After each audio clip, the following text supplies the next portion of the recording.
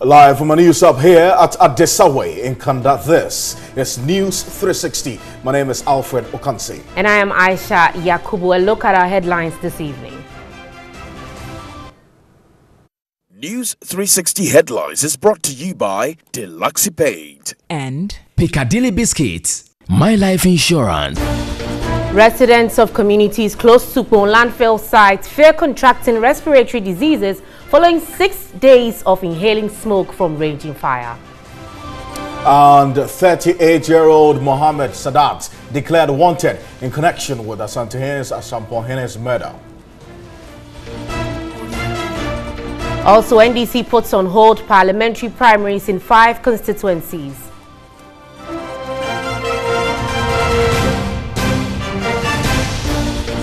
National Communications Authority to retrieve and confiscate uncertified mobile phones and substandard communication gadgets from the market.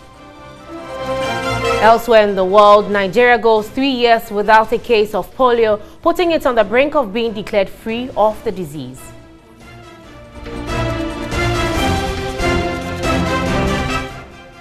We'll bring you details of these and more tonight here on News 360. Remember, we're live on DSTV channel 279 all across the world, on TV3 Ghana, on Facebook and on 3news.com. Let's set off our first story this evening, where 38-year-old Sadat Mohammed has been declared wanted in connection with the murder of the Asantehens Asampohen. Sadat, also known as Alhaji, was last seen in the company of the late chief. Otumfor's Asampohene Nana Kojo Forjo was murdered by unknown assailants while traveling on the Jura in Kranza Road on Sunday, August 18. Sadat Mohammed alias Alhaji has been named in the suspected murder case. He is reported to have traveled together with the late chief until reports of his murder emerged. The Ashanti Regional Deputy Police Commander, ACP David Ajumanachim, told the media in Kumasi 3 persons have been arrested to assist in investigations. Sadat Mohammed has been declared wanted by the Ashanti Regional Police Command. And so we entreat any person who knows this gentleman, his whereabouts, or has any information on him to kindly come to us and provide that information. Meanwhile, 4 persons, 2 males and 2 females, have been arrested in connection with the murder of Corporal Bernard Intri, who was shot dead by unknown persons while on duty at Manso Nkwanta. Efforts are also underway to get some other persons who've been implicated in the incident. Some LPG consumers in Kumasi are requesting government to review the gas cylinder recirculation policy. This follows an indefinite strike by LPG operators over the implementation of the policy. The cylinder recirculation model policy is aimed at providing direction for marketing and distribution of LPG in a safe and efficient manner, as well as facilitate an increase in access to LPG nationwide. LPG operators in the Ashanti region say consumers cannot suffer the consequences of poor policy implementation and declared an indefinite strike. Gas retail outlets in the metropolis were shut on Wednesday, leaving consumers stranded. Some affected consumers pleaded with government to review the policy to enable the LPG operators resume work. I have not been able to get LPG since Monday. Government must take a second look at this policy.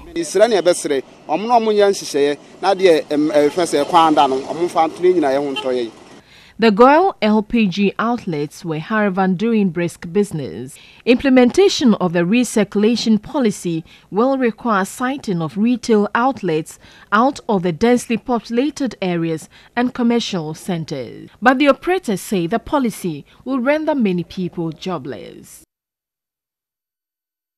Situation is on in Kumasi. We're recording some also in Shinyang in the Bunahafu region as well. Keep an eye on this particular situation with the gas sellers who have been able to withdraw their services. The National Democratic Congress, NDC, has put on hold parliamentary primaries in 5 constituencies. At the news conference in Accra, the General Secretary of the party, Johnson Esiedun Ketia, said polls in the remaining 270 constituencies will go ahead on Saturday, August 24, as scheduled.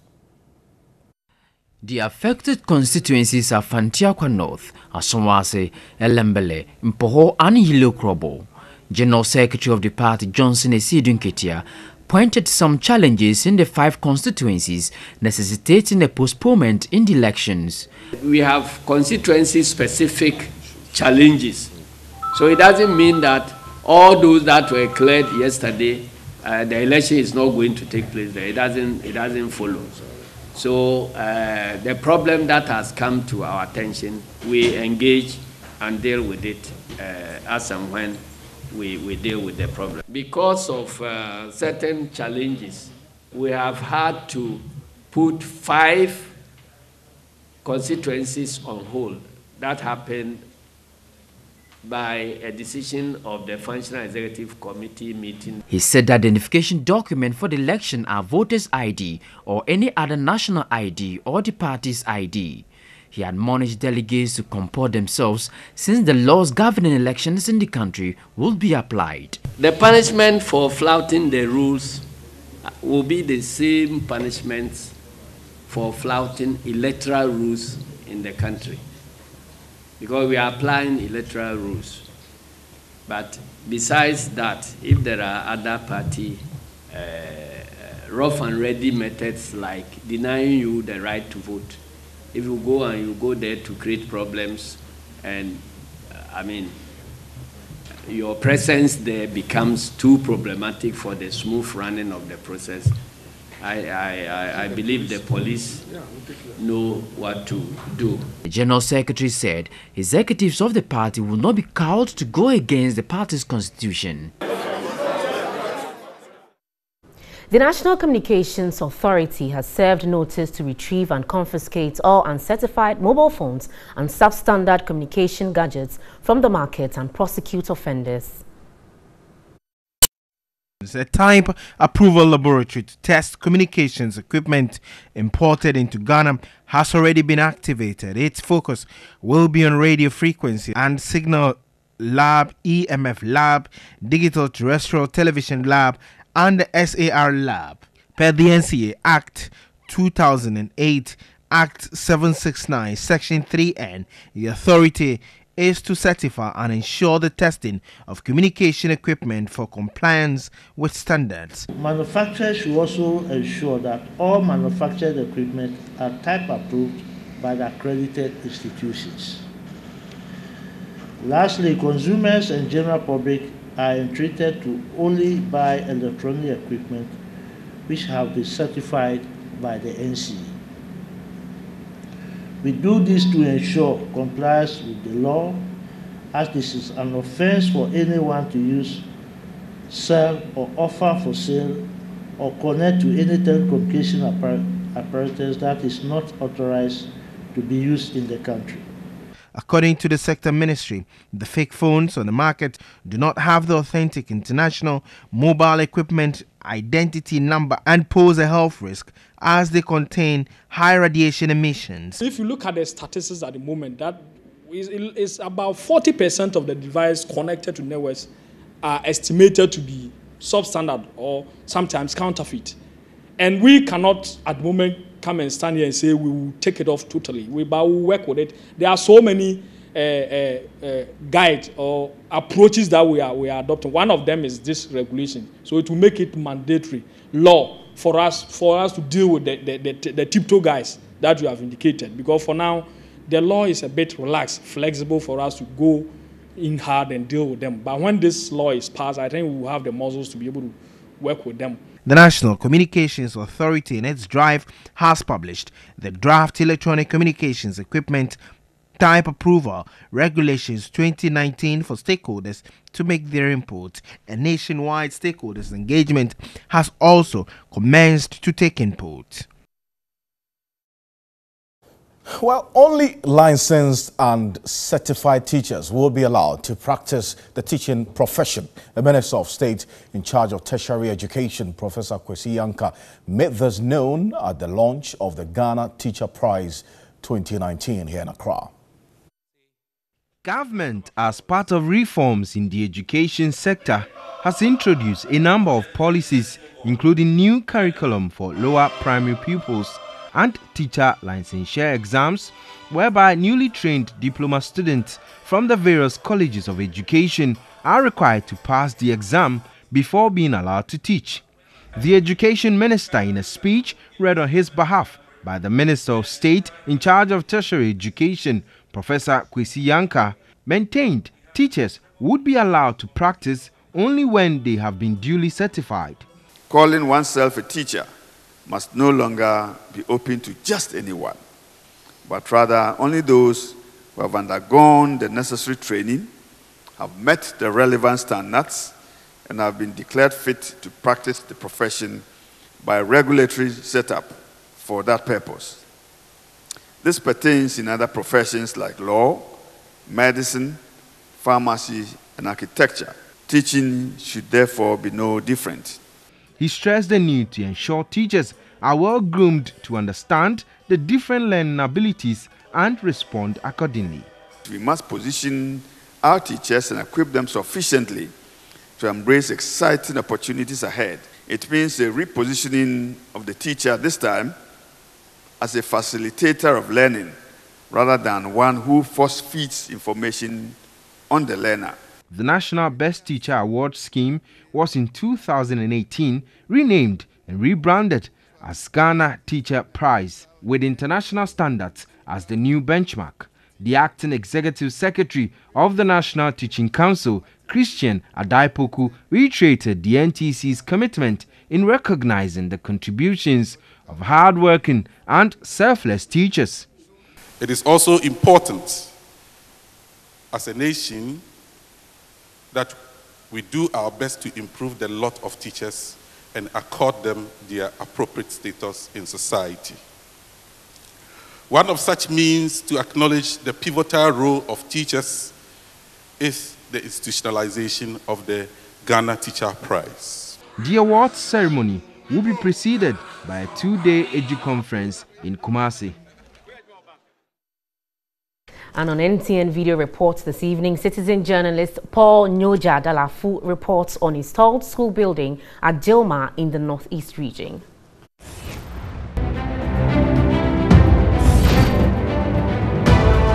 This incident, it happened in the year of 2016, 15th June 2016. It happened by a heavy wind came and then it broke up the zinc. And August to now, we are in 2019. The school too, as the conflict came, the students, they stopped totally. That they cannot come and be sitting here without a master and without any support, someone supporting them to build up their talents. And the teachers of these schools who have left home and they never came back to see how the school is from now to now. We are just there with no concern. We don't know what is going on about the school. And then the district they came and put another distructure. That was in 2018. A heavily wind break, and then that one too has been fall down. And then the quarters, it is through the people of the community that they are able to put out these things for the teachers to stay. Like Paul, you can also send us your video report via WhatsApp 0551 433 044. That's 0551 433 044. You're still live here on News 360. There's a lot more coming up tonight here on the news. We're live on TV3 Ghana on Facebook and on DSTV channel 279. Stay with us. We'll be back.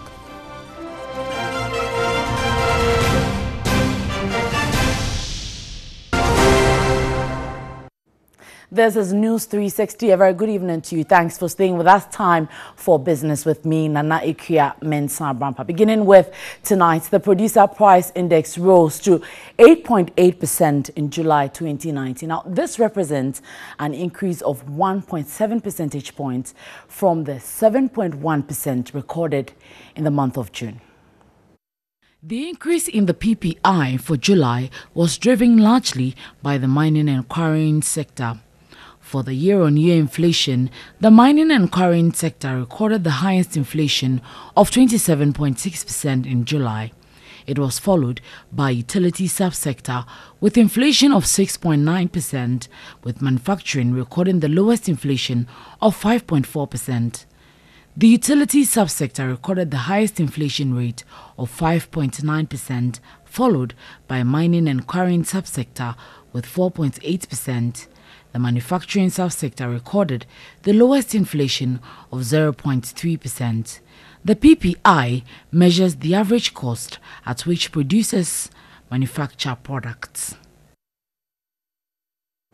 Onto the banking sector now, and banking consultant Dr. Richmond Ituahene has cast doubt over the prosecution of persons found culpable in the collapse of some banks and financial institutions despite the assurance by the governor. Now he insists active and retired officials of the central bank whose actions and inactions led to the crisis should never be left out and should there be any prosecution.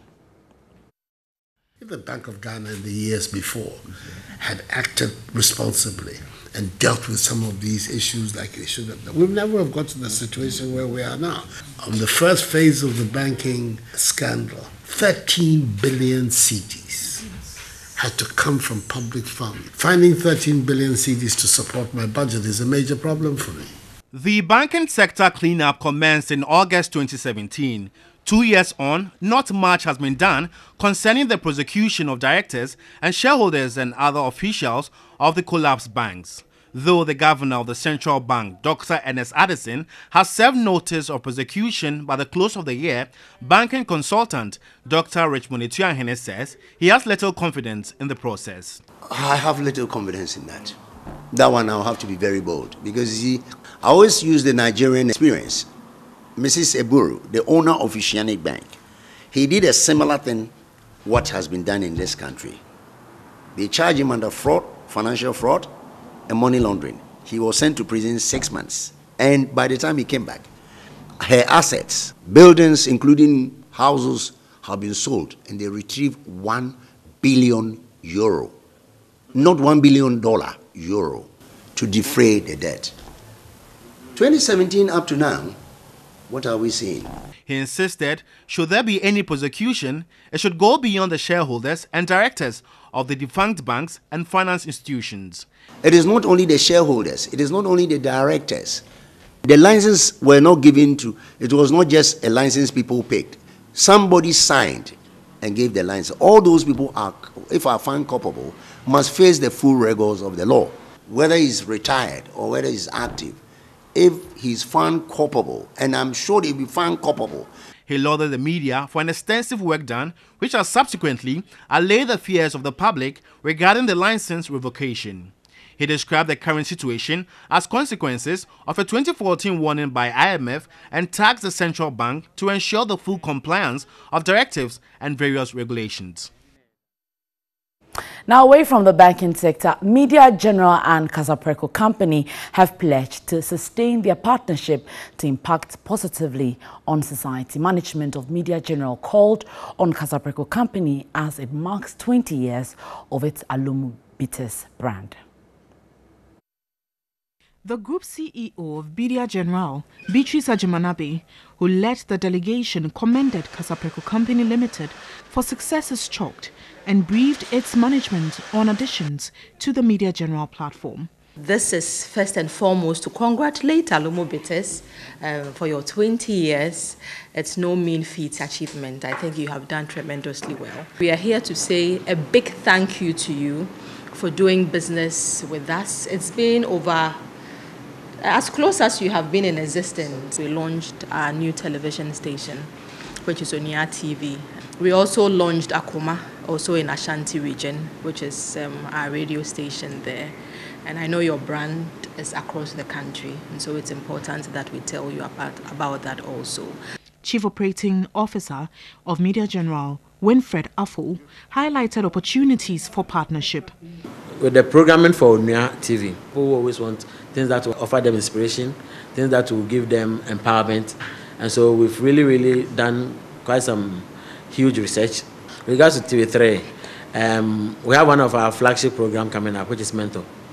Managing Director of Casapreco Company, Richard Ajay, commended Media General for expanding its reach and TV3 for being one of the pillars which has contributed to the growth of the Casapreco brand. The business has ridden on the popularity of your stations and your platforms for some time now, and we hope that it continues. I am glad that you are also stepping up your game in the three platforms. So certainly we would also look at those platforms. He outlined new projects the company was embarking on. We are expanding into the Ashanti region. We are building up a new factory over there. We hope to launch it around November. The new factory also creates employment. We have also applied for the One District, One Factory. This also to support the government's program. The company presented its new water brand, Smart Choice, to Media General. Well, you can visit 3news.com for more business update. That'll do for tonight. My name is Nanikia Mensah-Brampa. Alfred. Well, Nanikia, thank you for business. But it's not business as usual for the residents of communities close to the Pon landfill site. They fear contracting respiratory diseases following 6 days of inhaling smoke as raging fire wreaks havoc in the area. Though some residents have relocated, many are helpless and remain indoors. Josephine Frimpong has more. Communities including Pon Kokompe, Seti Realty Estate, Pon Affordable Housing, PS Global and other parts of Tema Committee 26 are still covered in smoke. On our previous visit, we met Kwabna Ewelda. He intended to relocate just like others, but he has aborted his plan. I wanted to relocate, but just as I planned, robbers invaded my home, so that prevented me. I'm afraid if I leave, my property will be stolen. He added that it's becoming more unbearable living in the community. My children have started coughing seriously at night. I'm worried they might contract some diseases. Others shared similar sentiments. Some of our friends who are asthmatic have relocated because of the smoke. Though the smoke being inhaled by residents could lead to an outbreak of diseases, officials of Environmental Protection Agency EPA says they are mapping up a plan to deal with it. NADMO also says the best they can offer is to advise residents to relocate. Those who are in their real homes, who will find a way to talk to them. Then maybe you have a family or relative somewhere, you can go and then be with the person for us to make sure we were able to resolve that problem. Because in Adumo, we don't have much to ask, we will get a room for you, we'll get a place for you. No. Some companies located in the area have suspended the operations, with their management, who would not speak on camera, disturbed over the implications of their shutdown. The Pon landfill site was relocated in 2012 to replace an old one with 4 cells. It has been, however, turned into a garbage dumping site where over 1,200 metric tons of waste daily from Tema and 6 assemblies in the Greater Accra region is carted. We are dumping at the old site. In fact, we've already prepared ourselves against any such emergency. So with the fire engine, as you can all see, we immediately move equipments to the old site and we are receiving waste at that site. So we don't have any challenge as to where to dump for now. He said the fire service will need more resources to fight the blaze. Over 60% of our garbage mean organic. So this organic will decay, and when organic decays, we have gas. Continuous generation of gas. So with the kind of fires that we are having, It is not something like ordinary fire that you ask the Ghana Fire Service to go and stop. The best out of the situation is to control the fire within the landfill so that it doesn't spread to properties beyond the landfill. Josephine Frempon, TV3 News. Now let's take a look at some of the effects air pollution can have on people, specifically the people at home. And it can lead to asthma, also bronchitis and emphysema. It can also cause heart problems and even cancer or premature death. Also, air pollution can lead to fatigue, headaches, dizziness, as well as nausea. Air pollution is linked to more than 28,000 premature deaths in Ghana every year. Also, mortality rate for air pollution in Ghana was about 203 for every 100,000 people in 2016, and this is according to the World Health Organization. Over to you, Alfred. It is bring to question how clean the air we are breathing on a normal day is. So all these vehicular emissions are around. But graduates at the Accra Business School have been tasked to create jobs and to reduce unemployment in the country. At the school's 7th congregation ceremony here in Accra, President of the school, Bishop Gideon Titiofe, encouraged graduates to establish and maintain the values of the school. Formerly known as the Graduate School of Governance and Leadership, the Accra Business School is accredited to offer globally recognized postgraduate, undergraduate and professional programs. The school aims to develop a new breed of global business leaders who will be able to create jobs, increase incomes and reduce poverty across Africa. The 7th graduation ceremony saw 160 students awarded degrees. President of Accra Business School, Bishop Gideon Titiofe, challenged the graduating class to endeavor to venture into entrepreneurship to create jobs. We decided to create a school that can create job creators. So Accra Business School creates job creators. And this is evidenced in the number of people we have added today. Our students have gone out of our campuses to go establish companies, made impact in this country. And we are very hopeful that today the people we graduated will do the same. The Dean of the school, Professor Elvis Cornerstone, outlined some new programs expected to be rolled out soon. We also expect that people will be trained in the area of research. The essence of this is to help them solve deeper problems within the country. At the end of the day, they are able to investigate further on their quest for knowledge and truth. The overall best student and valedictorian, Paul Nate, shared his experience on how the journey has been so far. They have a good program. I looked at the content of their program and I saw that this is cutting edge. It's not like just academia, ramble and all of that. So I could relate with the course content that it is innovative, it's cutting edge. Accra Business School is an affiliate of the Kwame Nkrumah University of Science and Technology, Ghana, Australian Institute of Business, Adelaide, Australia, and the Awards for Training and Higher Education, Norwich, UK. Now, Malcolm Care Foundation, together with Accra Metropolitan Assembly, have embarked on an exercise to plant 1 million trees in Accra. The initiative is to beautify and build a resilient city and also improve air quality. The exercise, intended to be a wake-up call for Ghanaians in general and residents in the metropolis in particular, to promote activities to protect the environment, also form part of Malcolm's 30th anniversary celebration. The ultimate goal is to build a very resilient city and a very sustainable one, where we will live in the city and have a very good air to breathe. I have committed the city to improving the air quality that we breathe, reduce pollution, and develop more carbon sinks as part of our climate change agenda that we have. According to Malcolm, Accra's greenery needs to be restored despite the massive infrastructural development. When the last tree dies, they say the last man dies.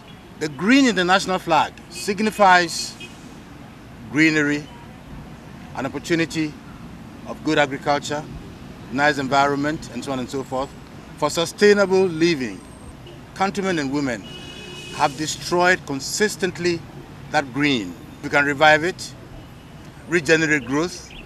It will be good for our health. It will be good for the growth of this country.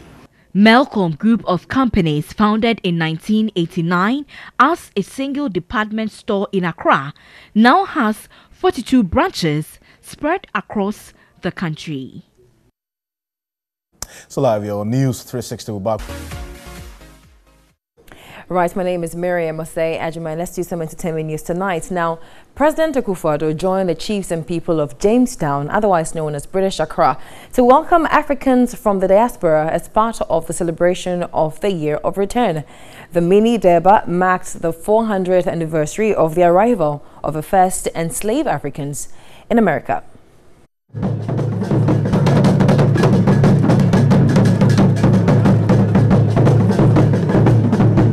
It was pure color, elegance, and culture at the Manchagbuena to mark the Year of Return Ghana 2019. It is to encourage African Americans and the black diaspora to return to the country where their ancestors were kidnapped and enslaved. The historical tour began in Jamestown, Virginia in America to mark 400 years after the arrival of the first enslaved Africans at the London beach site and ended at Jamestown in Accra, a former port and slave market. We want to thank you for the open arms that you have received us with. We are proud to be African. We are proud to be a part of this great celebration. We are proud to be with you today. Tourism, Art and Culture Minister Barbara Otinjesi lauded the contribution of Africans in the diaspora towards the country's development.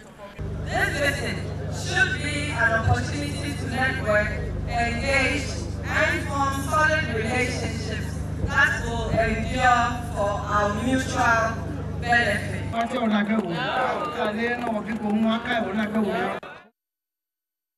Now, the Ghana Armed Forces frowns on the unauthorized use of military uniforms by civilians. Celebrities who wish to wear the uniform for shows need authorization. But Kumasi-based gospel musician Pa Boateng appears unaware of this directive.